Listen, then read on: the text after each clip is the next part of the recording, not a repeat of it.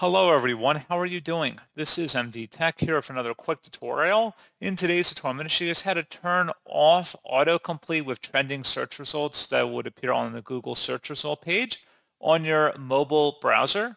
So this should hopefully be a pretty straightforward process here, guys. And without further ado, let's go ahead and jump right into it. All you have to do is select the hamburger icon in the top left corner of the Google search result page, and then go down and select the More Settings button. Select Other Settings up at the top right, and then where it says Autocomplete with Trending Searches, if you want to disable that, just click inside that oval one time to turn that off.